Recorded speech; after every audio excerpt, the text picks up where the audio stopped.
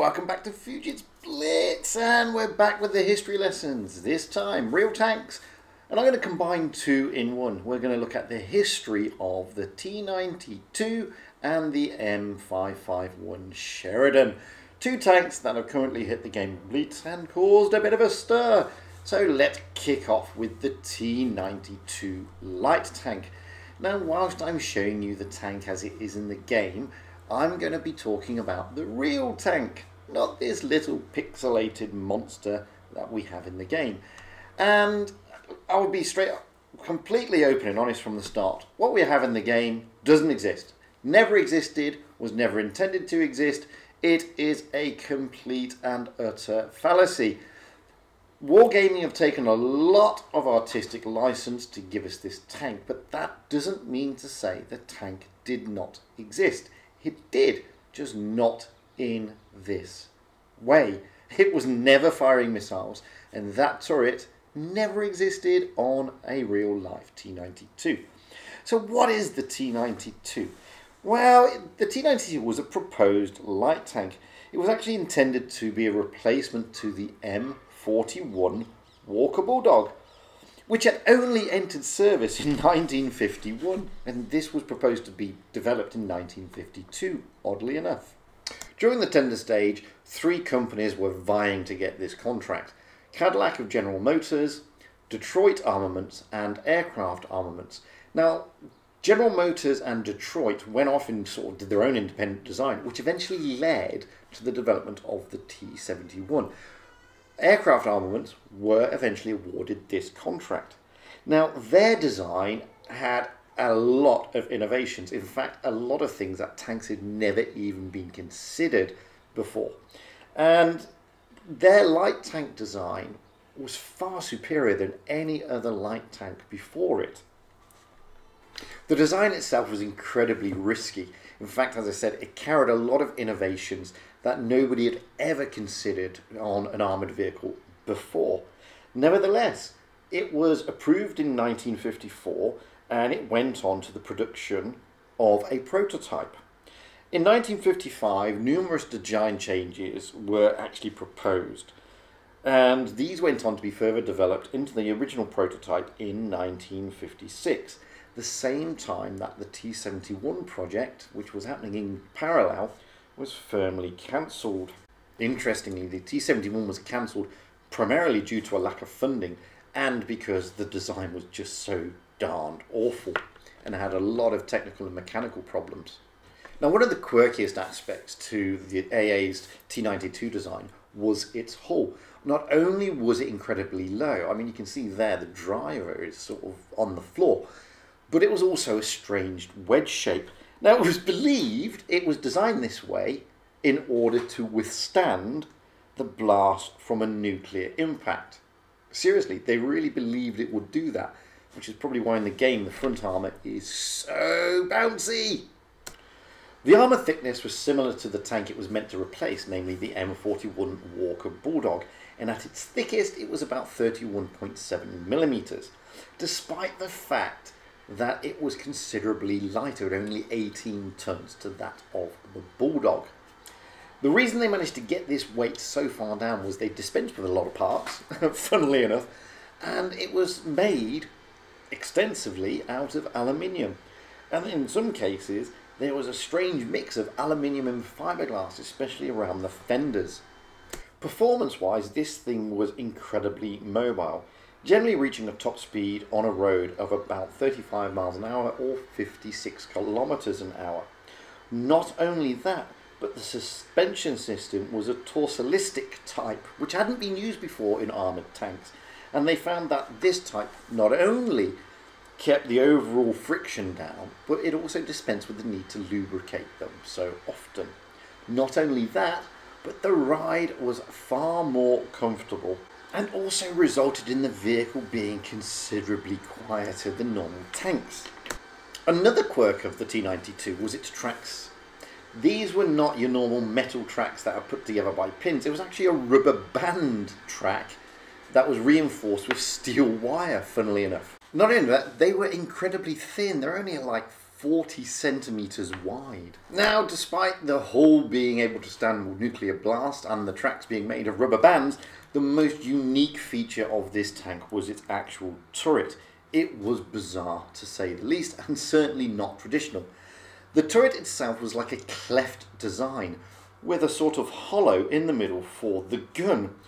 Either side of this hollow in the cleft elements, there were two independently rotating cupolas that could be mounted with machine guns. The main gun of the T92 was that of the 76mm, which was actually the same gun as found on the M41 Walker Bulldog.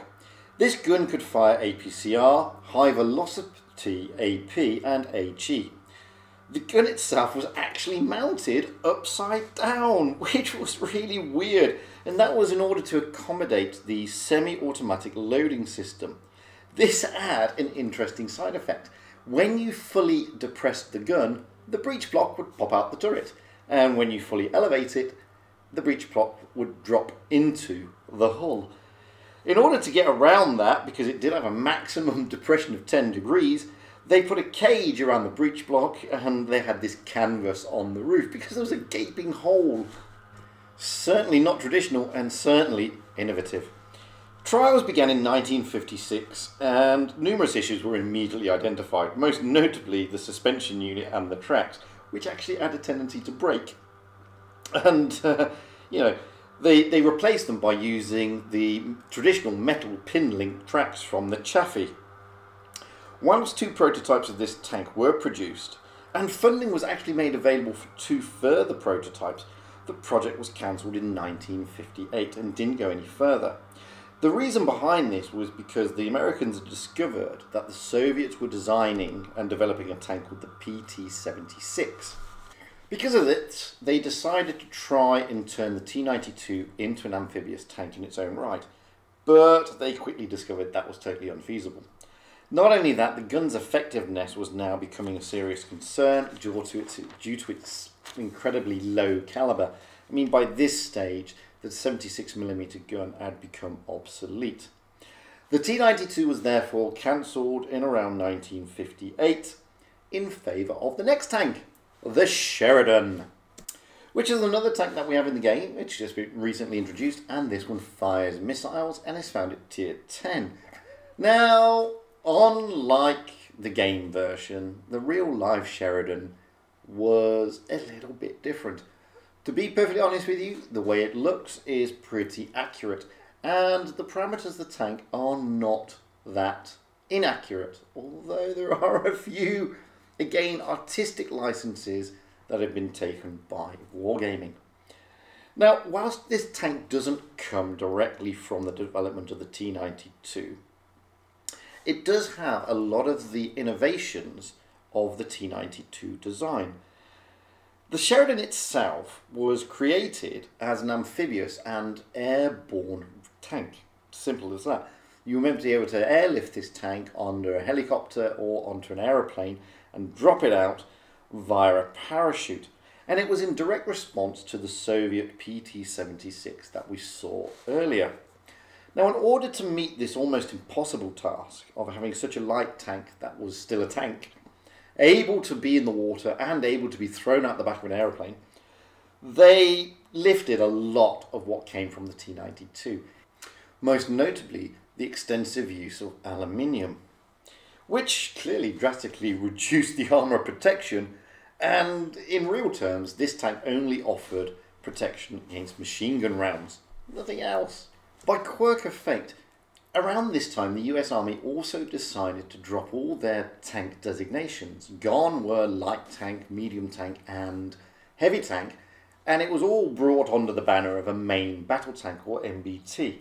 Unfortunately, the Sheridan didn't fall into any of those categories of MBT, so this is not categorised or designated as a tank. It was actually designated as Armoured Reconnaissance Airborne Assault Vehicle, funnily enough. The vehicle itself was lighter than the T-92, coming in at only 15 tons. This was to enable it to be airlifted and, as I said, either thrown out the back of the aeroplane or dropped by parachutes. And it was amphibious. This tank was buoyant enough to allow the tank to swim at a top speed of just under 6 kilometers an hour.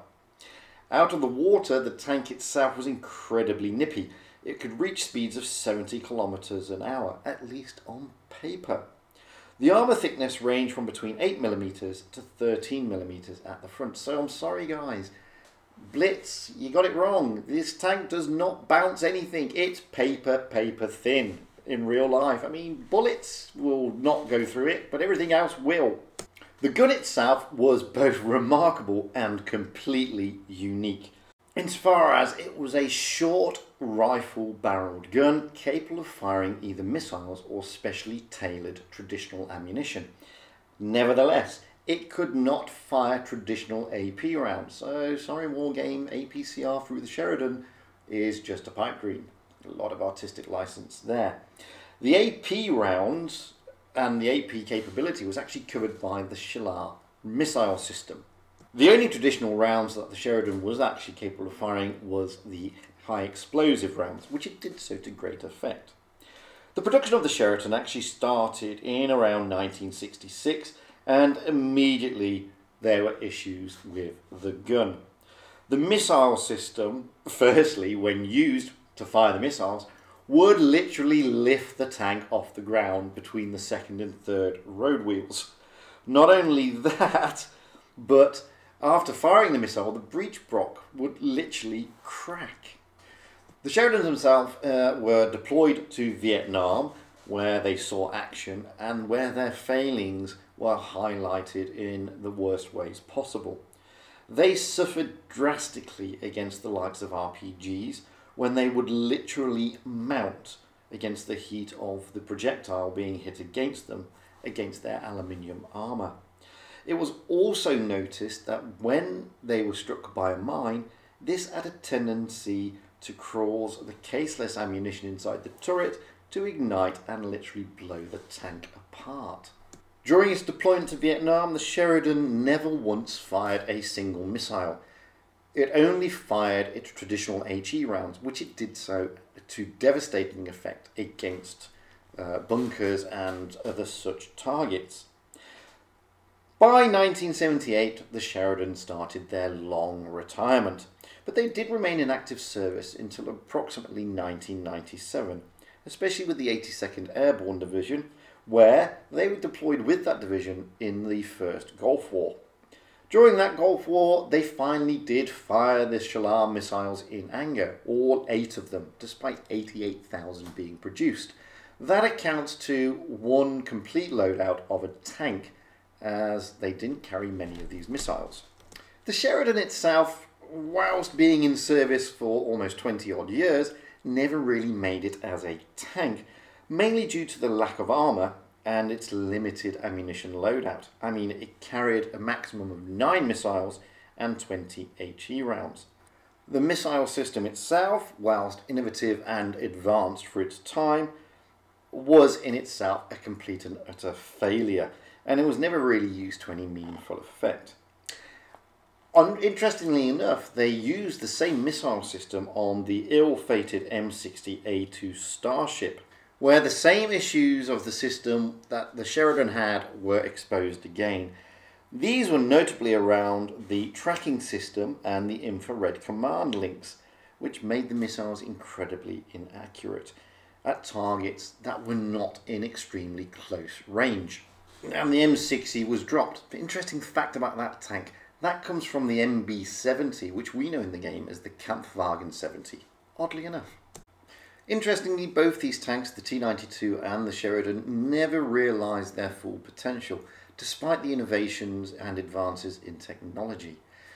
In comparison with the game, the T92 was never a missile tank. That turret never existed, and nor would it have been able to be married to that hull.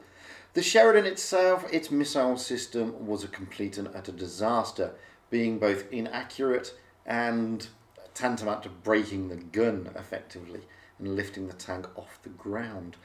In real life, the Sheridan had no APCR round capability. That was covered by the Shilar missiles. As I said, a lot of artistic license taken. Anyway, I've been Fujit. That has been the history of the real T92 and M551 Sheridan. by all means, if you like the video, comment and like and all the other stuff below. By all means, press subscribe. It's a lovely thing to do. And until the next time, I will say my usual stuff. Stay safe out there. Have fun on the battlefield and happy tanking, because that's what it's all about, guys. Having fun and being happy.